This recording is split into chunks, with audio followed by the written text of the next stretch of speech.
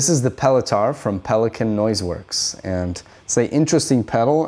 It's not an overdrive pedal, as it may kind of resemble the Klon. This pedal is 2 fuzzes in one, and we can control it by this gain knob. To the left we have a vintage kind of sputtering fuzz. To the right is a mid-scooped type of fuzz, like some of the big muffs. And this is essentially a blend knob between those 2 fuzzes.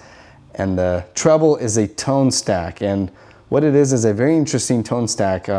Depending on how much we blend in each of the fuzz, the tone will, if we're boosting the highs in one circuit, we're boosting lows in the other fuzz circuit, and vice versa. If we're cutting the highs, it's I think cutting the lows also of another circuit. So it's a really interesting pedal. You can get blends of different kinds of fuzzes, and output is the overall output. We don't really have a gain control. We can just turn down our volume on the guitar if we want to turn the gain down. Also inside the pedal we have 2 gain trim pots, which we can control the gain individually of each fuzz pedal. So let's check it out more. I'm playing on a Tele into a Marshall head from 1974.